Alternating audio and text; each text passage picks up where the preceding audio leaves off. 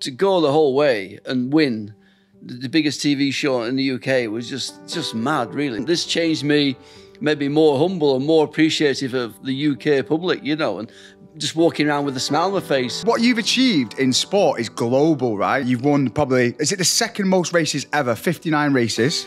4 World Superbike titles and 2 TTF1 world titles and an endurance world title. I remember waking up and hearing a helicopter noise, and I was in and out of consciousness. I'd crashed in a position where you wouldn't normally crash. I clipped another rider in front of me. Were you not scared? I'm just scared of not winning, really. Would you say that she's your soulmate? Yeah, absolutely, yeah. She's my mate, she's the best mate. You need that person, really, to enjoy the good times, but also, you know, the bad times are quite often as well, really, and for that shoulder to cry on. I suffer quite badly with anxiety, and I get depressed and stuff, and you know, and I think what I've got around me, it should never be like that. Would you feel like you find it difficult to talk about? Yeah, with someone I didn't know, yeah, definitely. Even just saying what I've just said now, I just instantly feel a bit better, you know. Do you know what? I've seen you change throughout the conversation. Do you ever take a step back and appreciate what you've actually achieved? Do you ever feel proud of what you've done? I think I do now, yeah. I look back and think, I did all right, didn't I, really? Welcome back to another brand new episode of Learning As I Go, sponsored by British Triathlon. We are back in the OG location today, the Stock Exchange Hotel, and we are joined by a phenomenal guest, MBE, Carl Fogarty. This guy is a legend of the Superbike sport and he has won multiple world championships. But he has done so much more than that. He's created an amazing life for himself. He's won I'm a Celebrity in 2014, and he opens up today about his battle with mental health, his winning mentality, and so much more. This is going to be one hell of a conversation, so make sure you sit back, tune in, and get ready for another life lesson with Learning As I Go. Carl Fogarty, welcome, mate. Welcome to the studio. I'm Carl Fogarty on Learning As You Go, I think. Learning As I Go. That'll do. That'll do. I'm still learning. We're always learning. Carl, welcome to the studio. So I've just been informed by my team that you are potentially the most famous person I've had on my podcast, and I think I've got to agree. Struggling for famous people then, mate, aren't you? Well, no, I'm not, you know. It's just because what you've achieved in sport is global, right? And even I knew of you before you did the jungle and everything else, because you've achieved so much in the Superbike sport, right? You've won probably, is it the second most races ever? 59 races. Yep, 59, yes. And should have been more. Don't quote me on this. Is it 4 world championships? 4 World Superbike titles and 2 TTF1 world titles and an endurance world title as well. And can I just 7 say, altogether. Can I just say, how are you still alive? I don't know. I've been doing the TT for a few years. I did it, and I went around the TT circuit and to win that place and set the lap record, and which did for 7 years. I'm quite lucky to be here, to be fair. Yeah. And that's what I mean. 7 years of relentless racing, and probably, I don't think this is a more dangerous sport. Would you agree?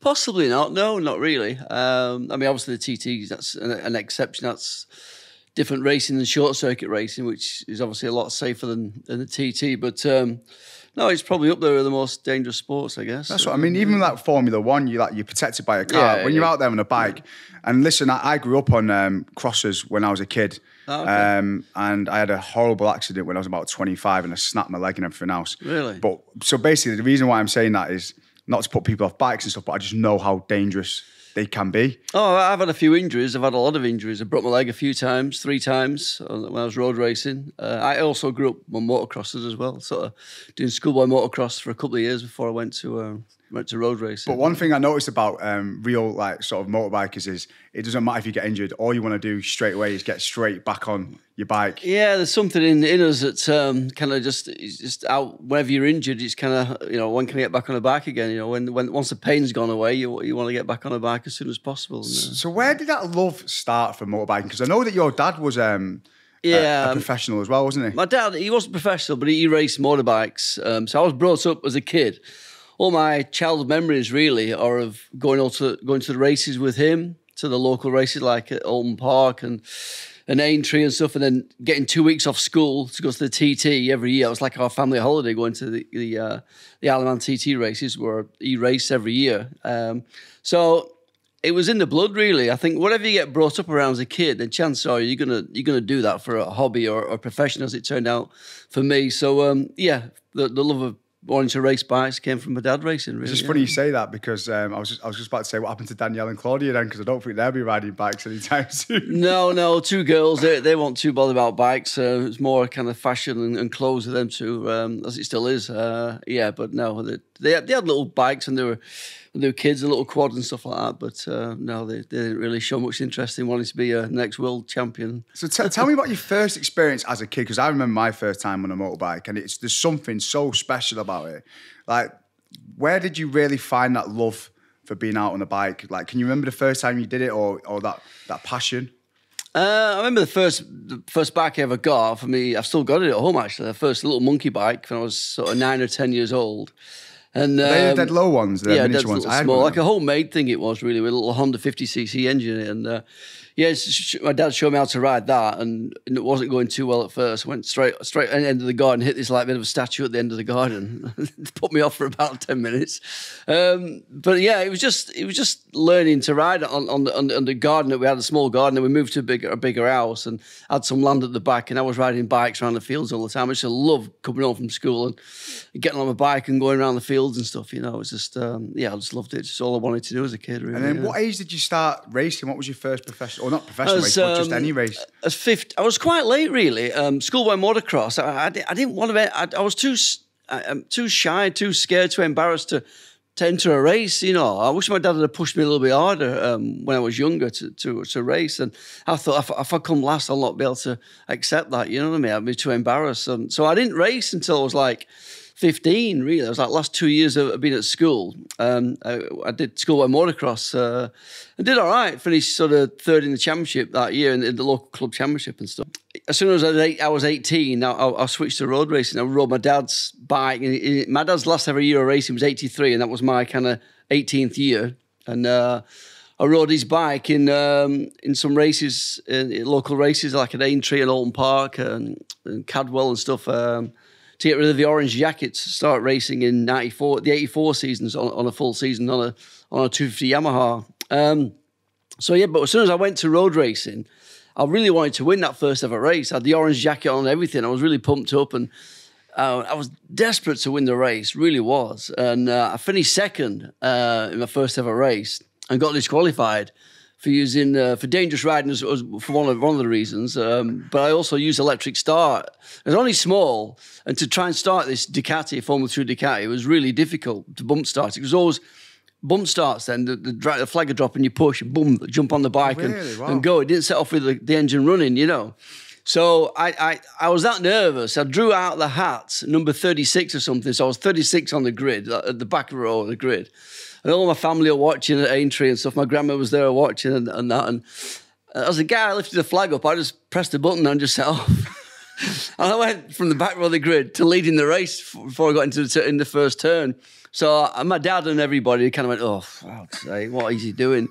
I made it a bit obvious that I use electric start. So, but I was, you know, dicing for the lead, and I was back to fourth at one point, and I came through and I finished second. I was like really pleased, you know, I'd done so well. And then when I got disqualified, I was heartbroken, to be honest. Yeah, I was gutted. Wow. So would you say then, as a kid, that you were naturally gifted on a bike, or was it something that you really worked hard at? No, I wasn't really. No, I wasn't. I didn't have natural talent like a lot of guys did, but I was so determined, and my focus and you know, my determination. Our obsession with winning just came. I don't know where it came from. That really, it wasn't. My dad was never really like that. He just loved racing. My dad, it was just a hobby for him, expensive hobby at that. But I don't know where it came from. Even at school when I played football and we got beat, I was like, I couldn't stand it, man. You know, the other guys weren't too bothered. We got beat 2-1 or something. I'd scored a goal, and I was like devastated that we'd lost, you know. But the rest of the lads weren't that bothered, laughing and joking. And I thought, I'm not good in a team sport here at all. Me, I need to be on a motorbike. It's so weird you say that, because I mentioned before, I've been playing a lot of paddle tennis, and you start to see traits in people, right? And some people are just winners. Like, they have to win, and their moods and everything changes afterwards. And it started to impact me a little bit being around those type of people. And I'm starting to think, am I a bit like that? But at the same time, where do you think that winning mentality comes from? Yeah, I don't know where it came from. I really don't. It was just the fear of losing. I hated losing, and I wasn't like naturally talented like you asked. I was so determined. I'd learn from others where I was slower, what style I needed to use. I'd get my knee out a bit further, get in the corners harder. Just go off the guys that are winning and try and learn from them. And I picked up things from not winning races, obviously early on. And I started winning quite early, really, on the 250 Grand Prix bike. I was winning races, fairly quickly at international level in 1986 when my first full season was 84. And then I had a big crash, broke my leg really badly, and that set me back a couple of years then, really, to be honest. And then I broke it again the year after. So I was in the wilderness for a few years. I was like 21, 22 when I should have been really pushing for riding the Grand Prix and stuff. Wow, so you just got started, you found your love for the sport, and then you've already kind of come across 2 big injuries quite early on. I had a massive crash at Alton Park, practicing for the next round of the British Championships there. I was really pumped up to win this race at Alton Park. It's my home track. I just finished 11th in the British Grand Prix, having had to beg for a ride, basically. And everyone was talking about me like being the next kind of good prospect for Grand Prix racing, and I was being spoken to by Chas Mortimer, who run the Silverstone Armstrong team in Grand Prix, about replacing Neil Mackenzie. And that was all good and that, I was brought up 4 lap records in 4 weekends. And then so I got to Alton Park, testing on the Tuesday. I've found some old tyres that my dad hadn't used from slick tyres from when he was racing. And should never probably put them in the bike. It was just, they were that hard. They were like plastic, to be honest, the tyres. And just crashed on the first lap. On the second lap, high-sided, really, really high, and come down. My leg was facing the other way. I was just... Oh, that happened to me. Pulled myself off the track. And I was just led to look at my leg facing that way, and the pain set in. I was like, oh, no, this is not good. It's just took me back. I went to, there's an off-road motor bike track in, is it Southport? South Lake, something like that. And I got hit by a bike. Leisure Park. That's it. And my knee was that way and my foot was that way. And when I say to you, Carl, the pain that I was in, right, I've never felt pain like it. When you go through that level of pain, do you become a little bit more immune to it when you're a biker? I feel like, or was it just... No, it was horrible pain, to be honest. I felt sick and I was just crawled off the track. And so then I was in hospital for like 9 weeks on traction with a pin through kind of my shin bone, with some weights, holding it kind of straight on for like 8 or 9 weeks it was. It was just horrendous, I mean, back then, it should have really been pinned, to be honest. I should have been up and about within a week or two, but they said it was too close to the knee with the femur, a compound fracture of the femur. It was quite close to the knee to pin it at the time, but I didn't really see the top specialist, really. I couldn't really afford to. 9 weeks in hospital for a broken leg? 9 weeks on traction, yeah. So someone like you then, that must have been really testing, like, mentally. Like, do you feel like these I kind of got used to it at the end. I just thought, this is my home now. This is where I live. And when I came to be leaving hospital, I was like, I don't want to go out to the real world anymore. This is like where I belong and where I live, It was a horrible feeling, yeah.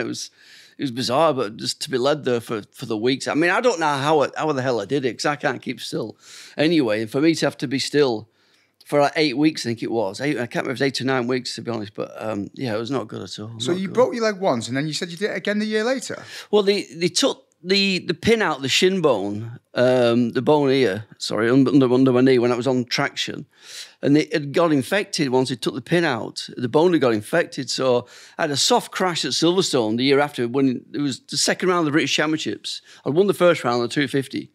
Second round, I was just a soft fall in the wet and it just snapped. And I just thought, oh my God, I broke my leg again, And the pain wasn't as bad this time. But they said, look, they'd gone in and said, look, the bone's been infected from where they took the pin out. So they scrape a lot of bad bone out.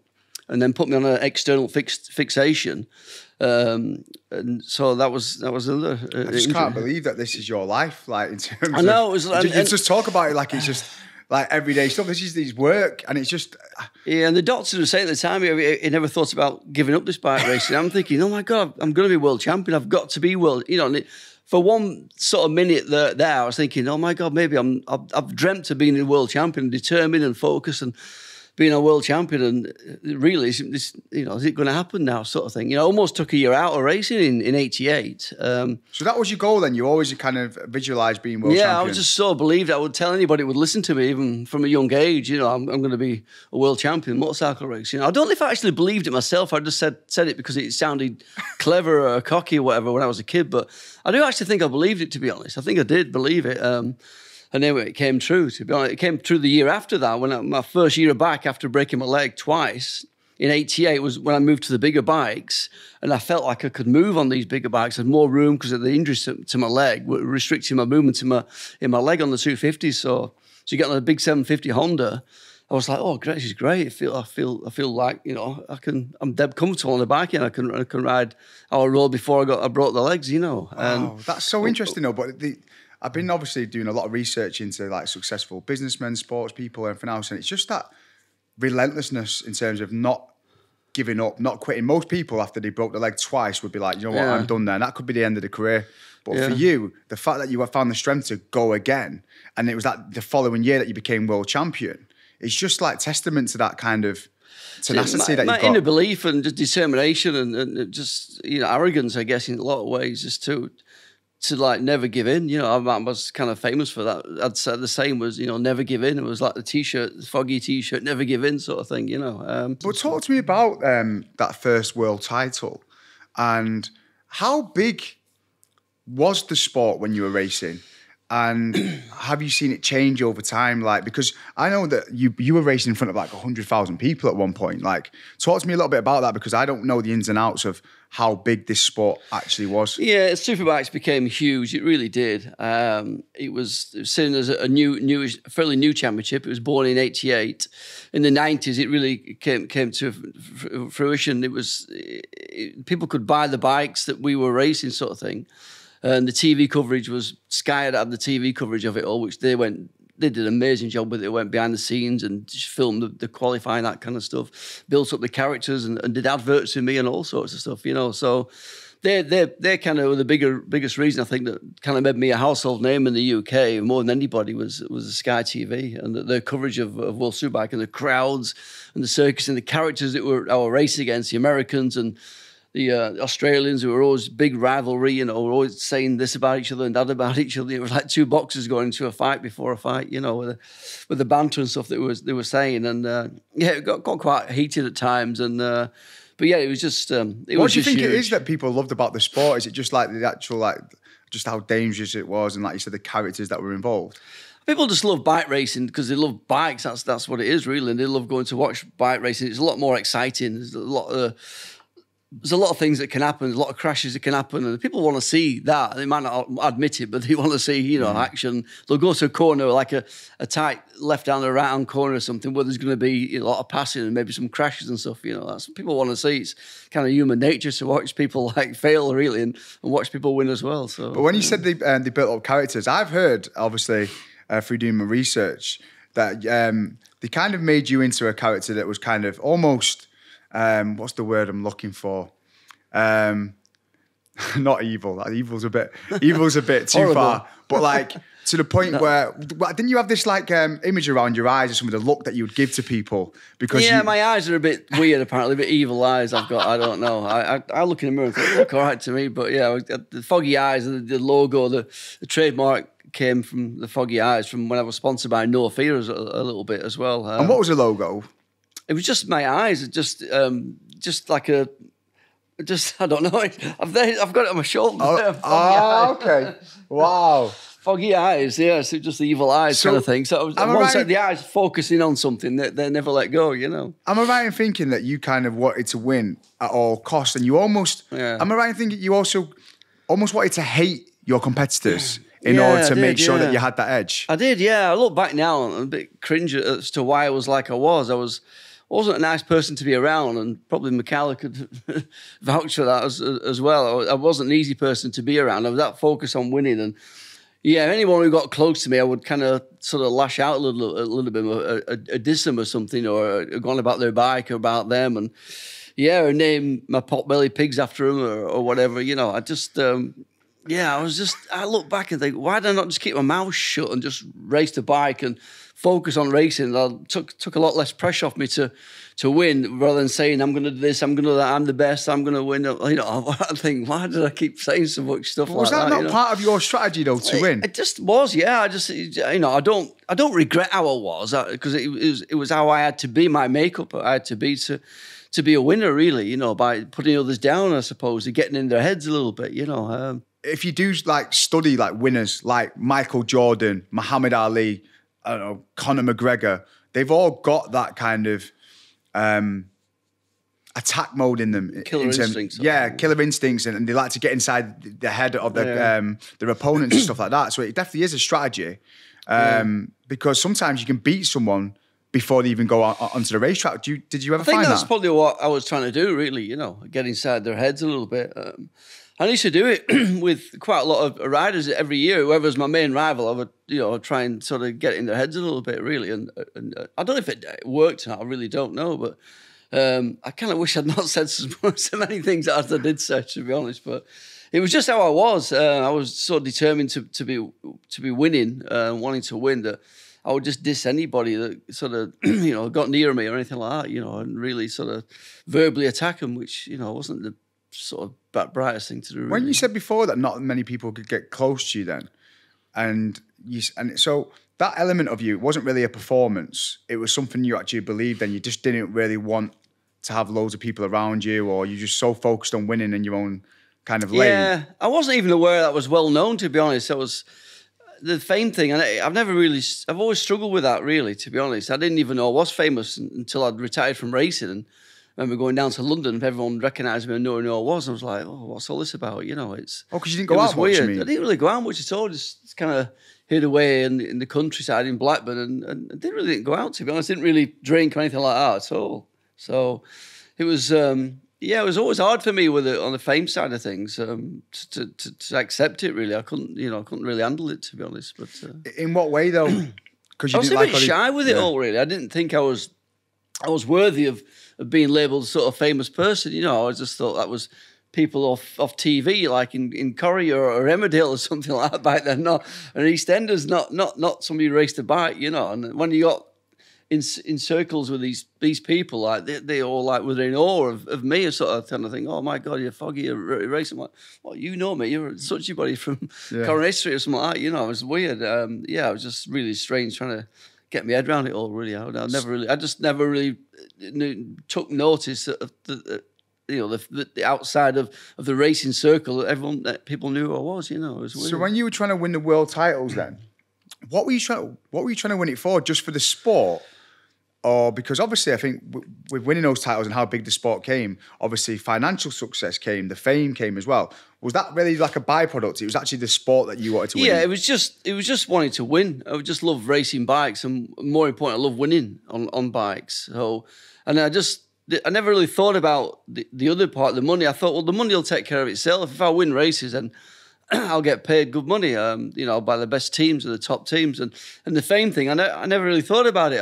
I forgot all about that, to be honest. I didn't do it to be famous. I did it just because I wanted to race bikes and win races, you know, win world championships. But then we're doing interviews and TV stuff, and it's like, oh my God, I'm not really that comfortable with all this, really. You know, it's. Did you see the sport change as well over time in terms of, obviously it became a lot bigger whilst you were involved in it, but also like the financial gains and everything else? Did that massively change? Because I'm guessing when you first started, it wasn't really well funded or anything else. No, it wasn't. No, it was expensive sports to get started off. My dad helped me out a little bit with getting us the first bike and stuff. His company helped me sponsor me, P&G Fogarty, haulage company in Blackburn. But yeah, the changes came obviously once I started winning races and doing well, and I got signed by Honda Britain to race them for a couple of years, and then obviously when Ducati.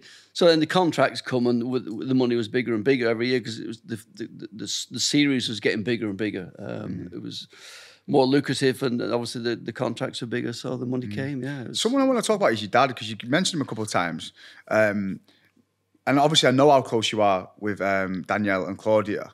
Like, what was your relationship like with your dad? Was he not a pushy dad then? He was kind of... No, my dad wasn't really. when I was racing, it really did help me a lot. For a lot of years, you would, write letters to potential sponsors, that kind of stuff. And it always came to every race. I'd even sleep in my leathers night before races, maybe stretch them a little bit when I had a new set of leathers and stuff like that. Look after the kids and, when they were younger at the racetracks and that with my mum. So, he was always there. He was my biggest fan. He still is my biggest fan, to be fair. Yeah. Oh, amazing. Still wears a Foggy T-shirt on most days. Oh, really? Yeah. I love that. So you've won your first world title. Then you went on to win another 3. How was that? Was it kind of plain sailing from that point? Did you have any more bumps in the road? Yeah, I had a few bumps in the road, really. I'd won the first Superbike title and backed it up, winning again the year after. And then I found myself a bit, I don't know, struggling for motivation and a bit, it wasn't quite right in the head a little bit, really. I wanted to change teams. I broke up a winning team at Ducati, the best bike, best team, everything, really, to go to Honda, back to Honda again, which, if I could have my career again, I wouldn't do that. I would have stayed with Ducati and I would have won 2 more world titles. I'm pretty sure. So why did you do that then? I don't really know, if I'm honest. I just thought the Honda looked strong. It really did look strong. It was my old team. They were much more professional. Everything was really well organised at Honda. Was at Ducati, it was really disorganised, to be fair. It really was disorganised. But once I got back to Honda, there's more money as well to go to Honda as well. And I got a free car, and I got a free motocross bike, things like that. I was just, my eyes open, that kind of thing. But once I got there, I just thought, I don't even want to be here now. I feel like I was back at school. I had to wear the right shirts all the time, that kind of thing. And I was just like a number at Honda, one of many. But was at Ducati, it was all about me. I was the main guy. I would go out for dinner with the boss of Ducati and stuff like that. Whereas with Honda, you would never see the boss of Honda in Japan or anything like that. And the bike didn't really suit my style of riding. Well, it was a very fast bike, and I nearly did win. I nearly did win the World Championship, to be fair. I came 4th, but I went down to the last round with still a mathematical chance of winning it. But I came out 4th, and I made a decision to go back to Ducati. They took me back, to be fair. But when I went back, things had changed so much that it took me a year or two to win the World Championship again, really. And I'd not broke up that winning team in 95, I believe I would have won easily 96 and getting 97. But it cost me 2 years by leaving Ducati and going to Honda, and then I didn't get the title back until 98, and even that year I was quite lucky to get it back. Really, I was a bit inconsistent. Really, so do you think you got kind of attracted by the shiny lights, and it kind of? I did a bit, yeah, and I shouldn't have done that. Really, I shouldn't. Was one thing I do regret is signing for Honda and leaving Ducati and breaking up that winning team. Because you've got a great relationship with Ducati, haven't you? They've named motorbikes after you and everything, haven't they? Yeah, they've done a few Foggy replicas and stuff, and I'm back with them now, really. And they've took me back, and obviously everything I've done to them, I'm surprised they have in some ways. But no, it's nice that people remember me from riding the Ducati. I kind of helped them became famous as well. Really, me and the 916 was just that most iconic bike of all time, and the success I had on that bike, the winning the World Championships, and Ducati were going through a bit of a tough time at that time, really selling bikes. So it all came together really nicely with my name and Ducati's name. And it's the sort of rest is history, as they say, really. But just talking about moments like that, having like motorbikes named after you, like building up huge brands like Ducati and stuff like that. Do you ever take a step back and appreciate what you've actually achieved? Do you ever feel proud of what you've done? I think I do now, yeah. Now it's, when I've just had my house done up at home and had a big sort of party room, sort of done, bar room, pool table. All the pictures are around the wall and stuff of different eras of my racing career. And I look back and think, I did all right, didn't I, really? Amazing. I did all right, so I'm quite proud of the fact that I've, things like winning the TT and then going on to be a world champion on the short circuit, because that's something nobody will ever do again. I was the last person to do it, and it won't happen again. So things like that I'm really proud of, It's, the winning the world titles in endurance, in TTF1 and World Superbike. It's incredible, really, the races that I won. So, I'm quite proud of the fact that I'm still here as well, to be honest. Yeah, mate, I didn't expect to be here until... You should be so proud, and I've been to your house as well. It's beautiful, and obviously your family's amazing, but we'll go on to that more in a minute. But I just want to talk a little bit about your style of racing as well, because from what I've read, you were really kind of fearless in terms of the way that you actually attacked the racing track, and you were known for going really. Is it really like I don't know, low to the corners? My corner speed was my main strength. Really, I was a very aggressive rider, but my corner speed, from 250 racing, I think, came from there. That I just let go of the brakes, and the transition from letting go of the brakes to getting on the gas was immediate with me to carry the corner speed through the mid corner. And that's just them little tenths on every corner. You know, I would, let me have the best lap or win the race sort of thing. So that was my main strength, was the corner speed that I would carry, my lean angle and corner speed. Yeah, when the bike was working well and the tires were working well, then yeah, I could do that to better than anybody. You know. Yeah. Would you say you were fearless? I was, yeah. No, I was fearless. Yeah, I was probably a bit stupid, really. I just not being the most intelligent person. When I was racing, I just wanted to go faster and faster and faster. You know, if somebody went faster, I'd go out and try and go faster than them, sort of thing, and not really think about setting the bike up better to do that. You know, I'd just go and ride with me on my heart and just try and go faster than them. You know, just be braver, sort of thing. Yeah. And do you think that links back to wanting to win so badly? Yeah, it was. Yeah, I hated losing. It got worse and worse. The obsession with winning, it was just mental. I mean, at the end, the pressure I put myself under, and the expectation. See, the fans expected me to win, the press did, everybody did, and when it was all over, I was like so relieved, to be honest. After the injury I sustained in 2000, which obviously wiped me out, and I was lucky to be alive, to be fair. And then the shoulder were never going to be right after that, and I announced my retirement. And I remember it being, going on the Sky News kind of video printer going across the bottom, Carl Fogarty. I'm like, oh my God, I didn't even know anybody had noticed, to be honest. It's going, Carl Fogarty, World Superbike champions, retired from racing. It's on the radio and TV and stuff, and the fax machine's going mad. I'm like, what's all this fuss about? I'm just retired. But so you had a really bad injury again, didn't you, in 2000? Is that right? That was it. Yeah, that finished me off. That did. Yeah, my shoulder's still not right. It's lost strength and movement in it, and the position you need to be in to race superbikes, I couldn't get down in that position anymore. So you know what I think the decision was made for me. Really interesting when you talk about these injuries. Like, you don't even seem to like. When I went through that pain and that moment. I can't really even talk about where you just kind of talk about it, like, yeah, it was more about the injury rather than the crash. You don't really talk about the crash. No. You just talk about the injury. It was almost like it's just a hindrance to what you wanted to do. Like, you don't even mention the crash. You're like, were you not scared? Were you not thinking this could be it? I didn't even know. You know what? It's the only crash I've no memory of, the one that finished me off. I remember waking up and hearing a helicopter noise, and I was in and out of consciousness. I'd crashed in a position where you wouldn't normally crash. I clipped another rider in front of me when I was coming through the field after getting a bad start, and I hit a tyre wall, and it was ricocheted off the tyre wall. It went in with my head and my shoulder, which took the impact. I knocked myself out, and I sort of bruising on the brain and that. But yeah, I had no memory of it, so I couldn't get scared of something I have no memory of, to be honest. It's only crash. You only see it on my onboard on the bike as well, really. You think, why have I clipped this guy? But apparently he was having a big problem with his bike, and he pulled off the racing line. And his bike had cleared, and he came back on the racing line again. I was coming up really quickly behind him. It just shows me clip him. I don't know why I've clipped him, but I have. And then gone off and hit the wet grass and hit the tyre wall. And yeah, the rest is... Have you ever been scared?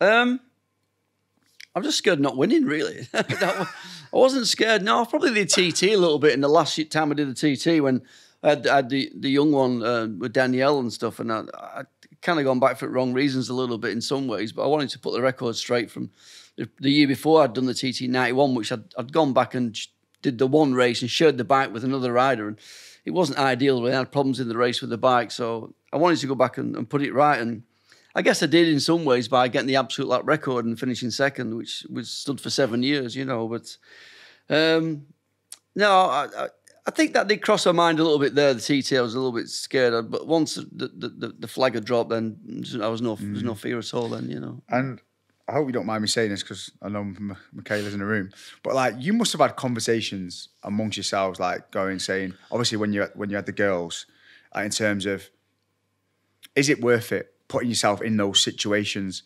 But I know the answer already, because I know what bikers are like. It's like, you might. Am I right in thinking that without racing, you wouldn't ever feel alive at that point? Yeah, I mean, it never crossed my mind to retire, really, because we had kids. In fact, it made me want to race more and race harder to add more mouths to feed, didn't I? You know, I had to get my finger out and earn some money, really. So no, on the short circuits, it never entered my head, to be honest. No, it didn't. So at the end of '99, when I won again for the 4th time in World Superbike, I did sort of get questioning and thinking, oh, I've got the motivation to do this again. And I got injured then during winter skiing with my shoulder. Then I crashed in testing and injured my other shoulder. I had to race the first race in 2000, injured, and to pick up a 3rd place in the first race in South Africa. Then the second race, it was like, okay, he's not listening to me here. Some whatever divine intervention with my shoulder. This one, then this one, and it's like he's not listening to us here. So boom, finished me off with a proper shoulder injury. And the 3rd time, I'd got a shoulder injury that winter, really, and that was it. It was not coming back from that. It was like someone's trying to tell me something just to maybe give up now. I don't know, but so you're literally a miracle sat here in front of us with the amount of races that you've raced in. And everything that you've achieved. Yeah. So I think you actually are a living miracle. And I'm really grateful that you are still here. So it's just 6 weeks now to my first ever sprint triathlon in Sunderland. And I know so many of you have been training hard, but this is the time now to level up, to step things up and make sure your training is on point. And just something to look out for is your transitions. That's the period between each discipline. So you do swimming, biking and running, and you need to make sure your transition between each one is super crisp. You can get some advice on the Training Peaks app. You can watch YouTube clips and speak to some coaches out there as well. But make sure you give that a little focus because that can make the massive difference in your time. So anyway, I can't wait to see you all on the 29th of July. Keep training hard and let's do this together. But in terms of big milestones as well, you are now an MBE. MBE, yeah. Motorcycling's best ever. It does it. Yeah, do you know what? Or a massive bell end, as my mates would say. That is huge, though. So did you have to go down to meet the Queen? Yeah, met the Queen, yeah. She put the medal on me and asked me a bit about racing. Go on, what did she say to you? Said, what kind of bike racing is it? And I went, that like racing around Brands Action and Silverstone, like that kind of shit. She just went, okay, shook my hand and pushed me away then after that. That was it. I had to take my steps back, bow, turn and get out of there, you know. But yeah, it was great to get the Queen. That was the main one, really. You know. And what did your family think? Because you're such a lovely, local, like, humble guy to be ticking these milestones off in life. What was that like for your family? Yeah, it was great. I mean, yeah, Michaela came down and my dad and my mum, and with Danielle, she went in because Claudia was too young to probably go in. And we could only have 4 tickets, I think, to go in. So yeah, they were really proud. Obviously, I was really proud. Yeah, it was something I didn't expect. You know, a trip to Buckingham Palace it was a while ago. Now it was back in 1998, so it was quite a while ago. Yeah, amazing. And what's it like having? Obviously, I know Michaela's in the studio, but like obviously, I've seen your relationship, and it's just unbelievable. I just want to be part of your family. You have the best family. And I'm not just saying that. And you two have just got an amazing bond. Like, what's it been? And she's obviously been there. She's been there through like the toughest times in your life. There's not many people who could put up with that, like, and go through that. What's it been like having that person in your life? Yeah, you need that person really to enjoy the good times, but also, you know, the bad times are quite often as well, really, and for that shoulder to cry on and someone to give you a lift up when things aren't going too good and you're other side of the world and you just crashed again or whatever, you know, it's yeah. I mean, I don't really appreciate as much probably that I should that what she actually went through really and being on the sidelines because I was that focused and wrapped up in myself, thinking about myself all the time that didn't really think too much about the others. You know, Michaela in particular, who was going through as much, if not more, than what I was going through, really. And it wasn't until I'd finished racing, retired from racing, that I kind of appreciated her a lot more, what she put up with the person I was, that would bring the racing home with me. And it was never really a time when I wasn't thinking about racing. Yeah, so. Bringing the racing home. Yeah. Oh, I can imagine the mood swings. Yeah, there's quite a few. But how did you meet as well? I'm really intrigued, actually. How did you meet? Well, she was a mate of my sister's from school. Right. So my sister brought her home from school and I thought, she looks all right. I was 14 or 15, 14 maybe. I think Michaela would have been 13. And so I knew her then, and I kind of probably had a bit of a crush on her then, but I would never admit it. I would just sort of fight with her and stuff like that, and just outside and rub soil in her face and squirt fairy liquid in her eyes, and or throw her wellies in the stream or something, or went from a treehouse. I just wouldn't admit that I fancied her at all. But then I didn't see her for quite a few years after that, and then I saw her in a pub when I was 20. I was 22, I think. She was 21. And in a pub in Blackburn called the Woodlands Arms, which was always a popular place to go on a Thursday night.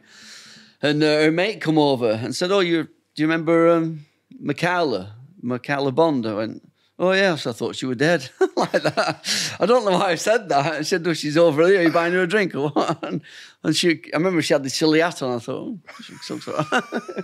And so I bought her a drink, and she kind of bullying me and poking me. "Oh, what are you looking like Carl Fogarty? What happened to you then? Still racing men bikes and all that kind of stuff." Being a bit cocky. She was quite a confident person, Michael. I was quite shy. You wouldn't be able to tell that, would you? I said, "Oh, do you want to go out for lunch tomorrow?" "Yeah, lunch. You can buy me lunch." Yeah. So borrowed my mum's car, my mum's white Cabriolet XR3, and went for lunch to the Bull's Head. And yeah. So how long's it been now then? So that was, I think, 35 years ago. That was. Wow. We've been married 32, so it was probably 87. Christmas 87. We started going out with each other. Yeah. So would you say that she's your soulmate? Yeah, absolutely. Yeah. She's my mate. Yeah, she's the best mate. Yeah. Do you know what? It's amazing because it's so rare, like, to see people like you two and to see that chemistry you've got and that support you've got for each other and how that then extends into your family as well. Like when you're around you guys, you just feel that, and I think it's rare. And when I use the word soulmate, I use it with like in the nicest way possible because I think it is really rare to have what you guys have got. Yeah, we get on well. We have our moments. Of course.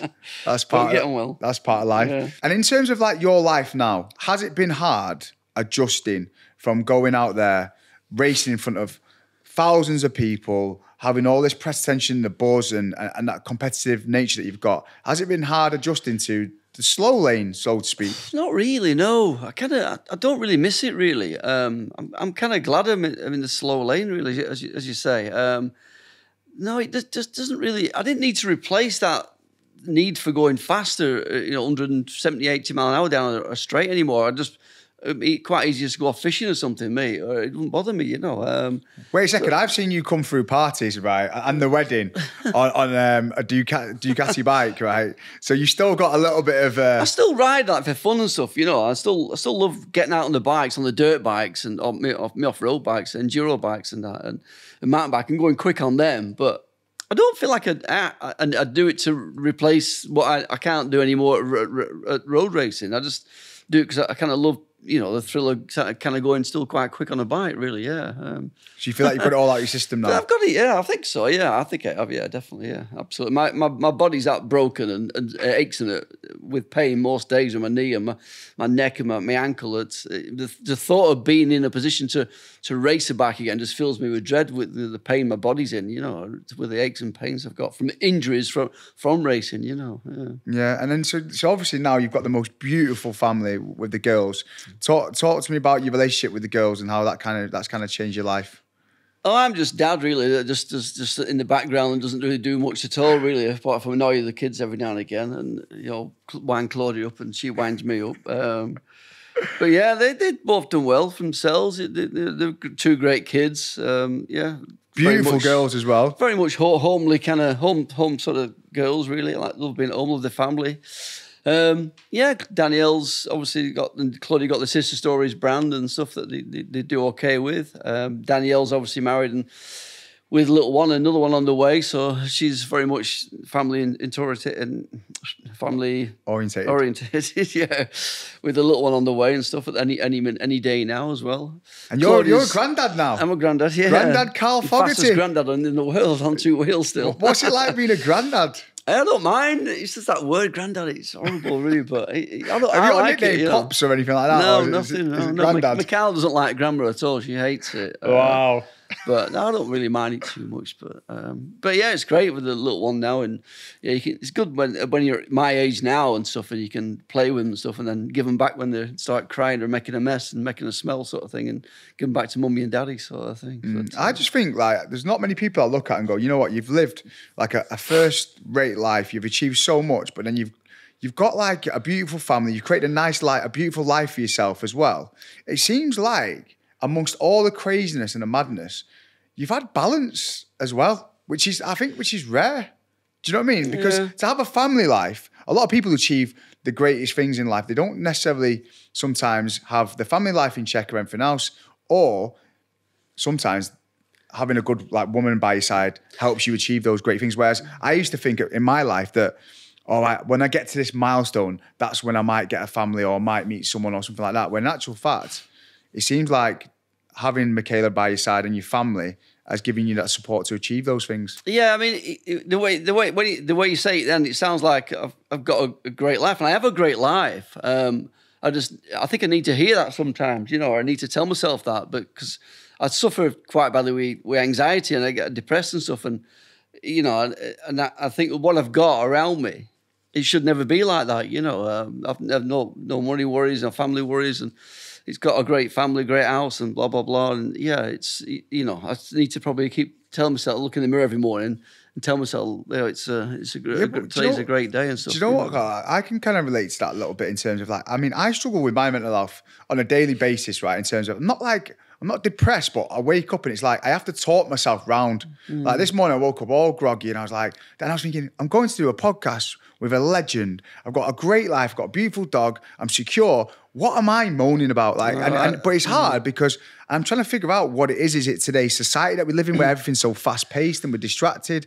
Like when you talk about having anxiety and depression, where do you think that comes from? I've had it quite a few years, to be honest. It's probably as worse now as it's ever been. And I've just kind of learned to accept that that's how I am. That's how it is for me, really. You know, I'm talking about it helps a little bit. And me being outdoors and taking the dogs down to the river and going mountain biking definitely helps. It clears my head a little bit with doing things outdoors. But it's got worse over the years. I've been on the medication thing a couple of times with the doctors with sertraline or citalopram, whatever it is, and nothing's ever worked really for me at all. So I kind of almost accepted this is how it is, really. I guess wake up with anxiety, and you know, I guess it gets me down a lot of times, but. You know, I just go out with my mountain bike or take the dogs out or just speak to Michaela about it, and it kind of makes it a little bit easier. But it does seem that everybody you speak to suffers, and it's similar to me, really. And I don't understand why. I feel like it got worse since I had COVID for some reason. In the summer of 2020, I felt like I got it really, really bad. Then after I've got over COVID, it seemed to be. I just got really anxious that summer. I don't know why. I really enjoyed the first lockdown and stuff like that. I really loved it. It was great. I was outdoors. The sun was shining every day. I was out on my bikes. I was doing daft stuff and daft videos and loving it. And all of a sudden, just like a switch like that, I just went into this anxious state in the summer of 2020. And yeah, I've been struggling ever since, to be honest. Yeah. Listen, I'm not a therapist, but something just hit me then. And I hope you don't mind me saying this. Like men of your generation, not to put you in a different generation, but it's like, and obviously younger than my dad, but you don't talk about how you feel or emotions or anything like that. And lockdown, one thing it does, right, it forced everybody to spend more time on their own, right? When you're on your own, like shit comes to the surface. So I don't know if it's like, yes, it's all great at first, but then over time, because I went sober in lockdown and I was spending so much time on my own. It was like, fuck, it was tough, like, because so much stuff was coming up. But in a way, if you allow that stuff to come up and then talk about it with someone that you care about or whatever else. I mean, one strength that I've always had, Carl, like I'll go into a steam room sauna in David Lloyd and I'll talk to the random guy in there about how I'm feeling that day. I've never had a problem with it. Whereas, would you feel like you find it difficult to talk about? Yeah, with someone I didn't know. Yeah, definitely. Yeah. I've been advised to go and see somebody, you know, the medication thing hasn't worked for me, and go and see like a psych specialist and that, you know, to talk to. And I still think, I just can't see it'll work for me at all. I really don't. But, you know, maybe I should give it a try. I think it's one thing I haven't tried really is Is seen like a sort of specialist kind of, Yes, psychologist sort of person, definitely really. stay open-minded. I see a therapist all the time. Yeah. I've seen him for 8 years now. And it's just so amazing speaking to someone who's kind of completely objective. They're not like involved in the conversation, not involved in what's ever going on. And they just make you feel at ease. And they also give you a new perspective. It's like you just mentioning then going, do you know what, when I do take a moment to take a step back and look at my life and go, I'm actually pretty proud. And it's that constant reminder, because you're a great guy, Carl, and what you've done. Even saying what I've just said now, I instantly feel a bit better, Do you know what? I've seen you change throughout the conversation through from the start of when you came in to now. And that is the power of talking. These podcasts are pretty much like therapy, but like it just helps so much talking about it. And sometimes it can be difficult going back. And that's why, in a way, I was asking about your dad a little bit, because my therapist always puts everything back to my childhood. I'm like, really? I don't even remember that. Why do you want to talk about that? He went, my dad wasn't around for like 6 years of my life. So at that point, he says to me, because he wasn't around, I was looking for love. So when you're looking for love, you become a bit of a people pleaser. And that's why I'm so motivated. And I always, I'm looking for validation from people on Instagram. Yeah. So do you know what I mean? So it's like everything links back to whatever else. And I find it quite interesting. I think self-awareness is key. So I think in terms of talking to someone, I'd highly recommend that. Yeah, and don't just accept that you should have anxiety every day. Like, don't accept that, because you shouldn't. And I think the power is in talking. It's great that you're already talking and getting out and doing stuff that's good for you. But even doing this today, because I know this has been tough for you to come in here today. And you've I just couldn't be asked doing it.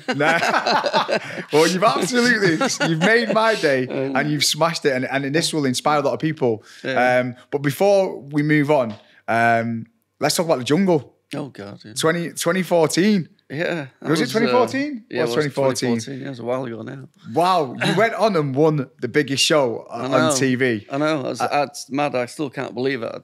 I actually did it for a start. And how did they talk you into doing it? ITV just approached us. They approached us about 18 years ago.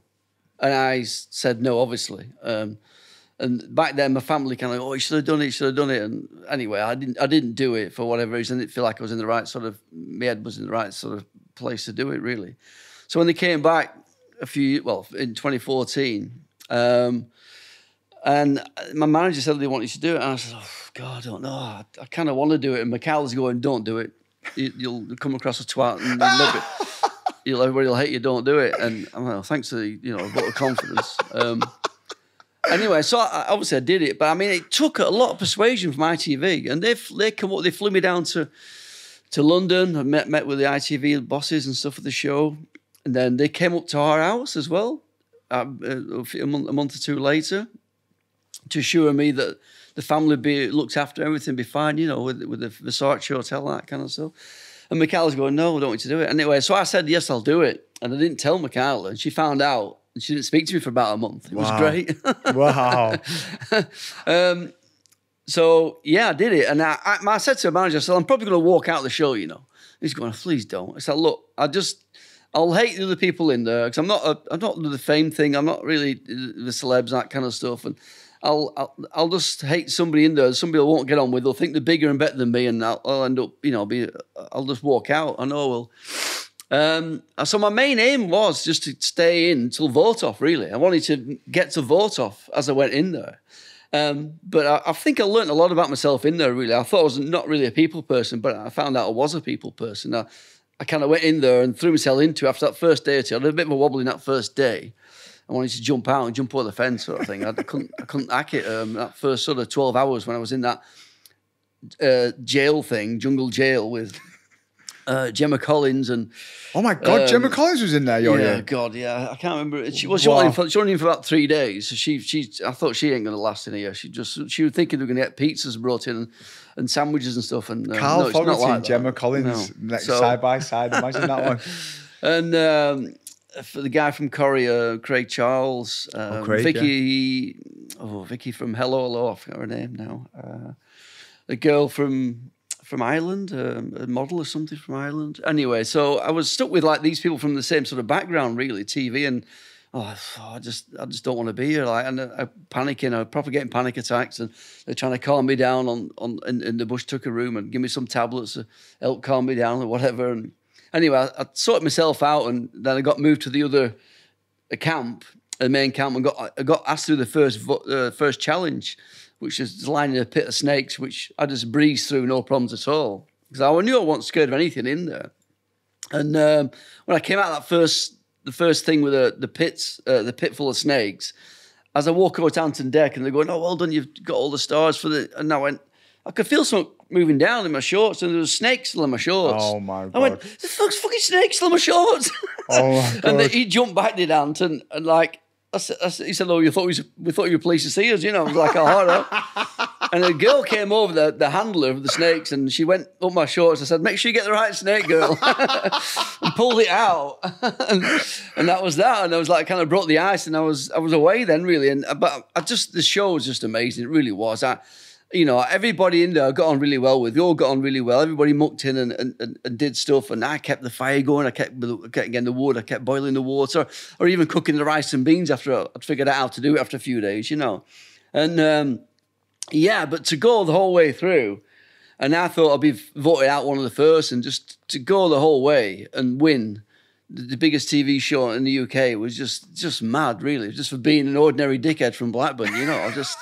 I don't know. I just being me, and that was it, really. And I kind of just threw myself into it and just took fun at myself, and I just was myself. It's such really, a unique experience, though. I think everybody thought when I was going in there, even like McCall, people from racing thought he was going to be this person that he was when he was racing. This intense, focused, obnoxious, a bit arrogant sort of person, you know. And I wasn't. I always said away from racing, I was always a lot, kind of funny and a bit more, didn't take myself too seriously, really, and get stuck in and take fun out myself and fun out of others and do the jobs in there and just throw myself into it. Oh, so you got a chance to show the other side of you, and that must be nice to get that kind of sort of acceptance from people, really. It was an amazing experience. It really, really was. I mean, I'd lost so much weight in there as well. It was amazing, but to go the whole way through and be crowned King of the Jungle, that was unreal. It really was, yeah. Is that up there with some of your titles now? Yeah, it was really, yeah. I said at the time, it's the best thing that ever happened to me. I think I got a bit carried away at the time, but, best thing ever happened to me was winning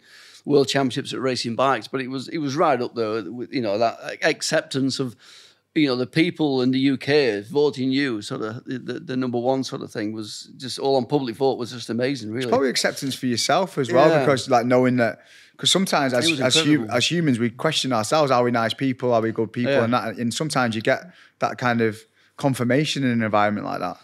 No, it was really special, and I came out of there, and it didn't change me at all, because I think I'd changed a bit when I was racing, and when I became world champion, that changed me a little bit, and not for the good, really. I got a bit cocky and a bit big-headed a little bit, but this didn't. This changed me, maybe more humble and more appreciative of the UK public, and just walking around with a smile on my face every day, and just being nice and almost pretending that I was like not the guy that raced anymore. And then I just got sick of smiling all the time and thinking, I need to start being a bit more obnoxious again and back to my old self a bit now, because it's I was just so happy with it and thrilled that I'd been voted this winner of this big show. It seems like it was nice for you to shed your alter ego, like almost you lived up to being this alter ego, which you had to be. It was part of your racing identity and everything else. But it sounds like it was almost like nice just to let that go and let everyone see the real Carl. Yeah, I guess so. Yeah. But I mean, you've no idea what's been going on the outside world, or how the voting's going, or what they're showing on TV or anything. So every day it came to vote off, and they'd come into the camp and you go, "Foggy, it's not you." He's thinking, "Oh God, another day," And when I got to the final, I thought, I've come third. Not even thought I'm going to win it. I mean, my career was all about winning. This was never about winning. This show was just about surviving it to vote off for me, And so when it came to the last two, I thought, well, I've come second. I can't believe it. And for the winner, Foggy, and I just dropped to my knees. My knees just went. I just thought, oh my God, this is ridiculous, Wow. This is mental, yeah. Amazing. Well deserved, man. But honestly, Carl, like, I've really enjoyed this conversation. I have. Yeah, it's been great. And you are everything that I knew you would be, in terms of you're just a lovely guy. You've achieved so much. And you're a legend. You are like a British legend. Legend these days. And you definitely are the biggest name that I've had on this podcast. And I'm very grateful. And I'm grateful to be part of your family's lives as well, with the girls and everything else. And yeah, let's just let's stay close and make sure you keep talking as well. Yeah, I will do, mate. Amazing. Thank you Cheers, so mate. much. Thanks a lot. Cheers, Scott. Thank you. Oh, do you know what? It's so nice to just see Carl come in a little bit anxious, a little bit nervous, and then just slowly but surely open up. And you could see him really enjoying himself. And so he should do, because he's just a legend. He's achieved so much. And I know just by talking today, it will help him as well, especially with his mental health, because it is so important to talk. And I know I've taken so much from that conversation, and I hope you have too.